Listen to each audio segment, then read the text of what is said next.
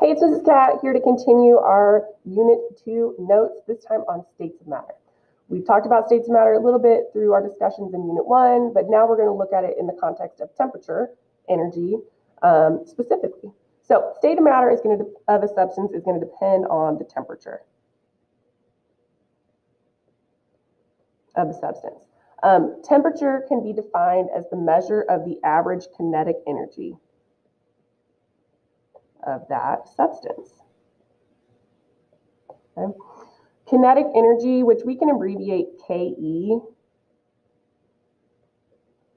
capital letters for each, of an object is the energy due to its motion. Okay, you may have learned about this in a science class before. Okay. The higher the temperature, the more kinetic energy, and again, I'm going to abbreviate this capital K, capital E, in the system, which means that you've got more motion of the particles. And we kind of already talked about this in our diffusion of hot and cold liquids. So what we have in a solid is particles that are close together. And because they're close together, they're going to move slowly.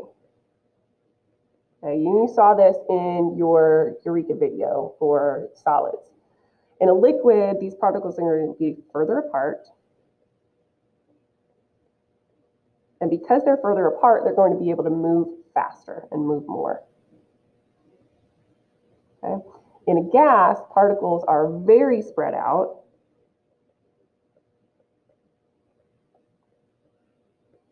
And because of this, they're going to move the fastest. Okay? A gas is a state of matter with the highest kinetic energy, while a solid is the matter with the least amount of kinetic energy. So if we're talking about the same substances, this should make sense in terms of temperature, right? Let's think about water, for example. Okay, ice is solid water, okay, and that's going to exist at lower temperatures compared to liquid water, right? 0 to 100 degrees Celsius. And then when we're above 100 degrees Celsius, higher temperature, that's when we're going to be at the gas.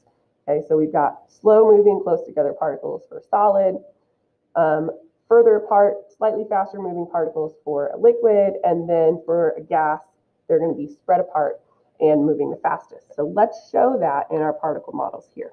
Since I talked about water, let's kind of model that. I'm going to use blue for my particles. Now, what I want to show in these is not only the spacing of the particles and the movement of the particles, but I also want to show that we're looking at the same sample of matter. I'm going to do that by keeping the same number of particles. So I'm going to pick just a nice small number. I'm going to use 6 particles. Okay, so there's my 6 particles for my solid. These are pretty close together. They're really not moving very much. They're just kind of wiggling in place. So we have a couple ways we can show that. We can use kind of wiggle lines, kind of like quotation marks, right, to show that these particles are moving. That's one way to show that motion because they're really in place. If you think about this, like if you're sitting in a chair or sitting at a desk in a classroom, you can move around in your seat a little bit, but as long as you're sitting in your chair, you don't have a lot of space to move. Okay, so moving on to the liquid, we've got faster moving particles that are further spread apart. So I'm still going to use 6 particles. Okay, they're going to be further apart, and I'm going to show that they're moving faster. But because they're moving more, I'm going to use those whooshy lines or arrows to show that motion.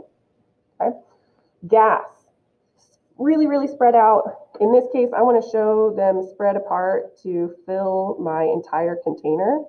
Okay, and I also want to show that they're moving faster. So instead of 1 whoosh line, I'm going to use 2 whoosh lines.